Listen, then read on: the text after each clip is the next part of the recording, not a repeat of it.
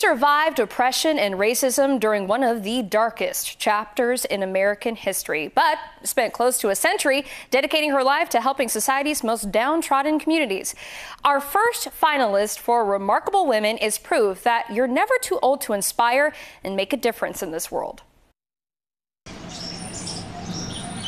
At 95 years old, Gloria Parker lives a quiet life. And this is from the state of California. Yeah. Surrounded by pictures of family and memories of a life well lived. Most days, though, her fingers are busy, typing letter after letter to congressmen, pharmaceutical companies, and tech giants, trying to make changes for the better. And as she works to fix our future, our nation's dark past is practically ingrained in Gloria's DNA. She is the direct descendant of a slave and grew up during a time of terrible oppression toward Black people. I grew up under Jim Crow. I was born in 1929, and Jim Crow was very bad. We went to separate schools. We couldn't ride the bus. We were very poor. We didn't have a hospital, but they did have a colored ward. When I was in the hospital, they put a body cast on me, which meant that I had to have constant attention. I mean, when it was time to eat, the nurses had to feed me, but they never came to the Black section until they had served all the other patients, and by the time they reached us, the food was cold. The cruelty of racism in the Deep South would inspire Gloria to become an accomplished author and poet of books like Hidden Truths.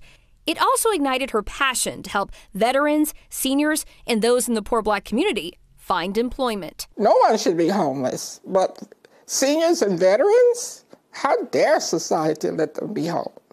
Even after going back to school at 48 years old to get a degree and complete a master's program, Gloria faced similar hardships, all because of her age and race, until she was hired as an employment specialist here in Sacramento and became a superstar, earning accolades, setting the standard for senior programs, and being awarded her first grant by the American Veterans Society of Northern California.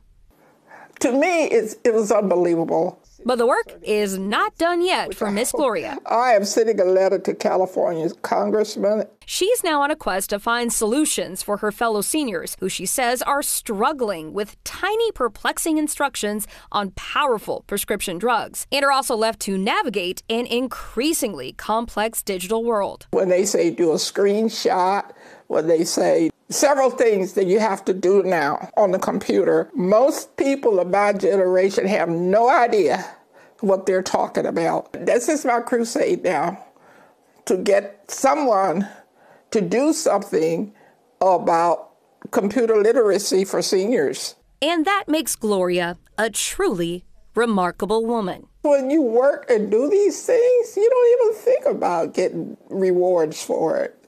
You know, it's just something you know you have to do. Gloria is an amazing person, and you can find another one of her novels called A Seat at the Table at the Sacramento Public Library, and Hidden Truths is available on Amazon. I have it myself. She also is writing her latest book on senior advocacy called The Forgotten Generation. Join us through the month of March as we profile all of our Remarkable Women finalists from Northern California as they fight for the Next Star National Remarkable Women Honor. They will be featured each Tuesday at 8 and 11 a.m. as well as in the Fox 40 evening broadcast. And tune in on April 2nd at 11:30 a.m. We are gathering all of the finalists for our Remarkable Women local award ceremony, and then we will name our local winner. Awesome. 8:20.